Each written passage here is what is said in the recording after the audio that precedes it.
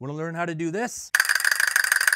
Well, let me show you. So the first thing to mention when learning to play the redoble castanet roll is to turn our handled castanets upside down. So basically, if you see this T flange here, that's the top of the castanet, you're going to turn that so it's facing your leg. I have my foot on something that props my leg up so I don't fall over when I'm trying to play.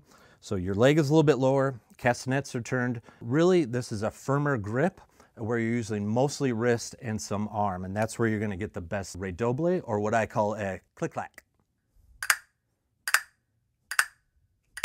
As you become more comfortable with that, start playing basically a single stroke roll. The very first rudiment we learn as percussionists.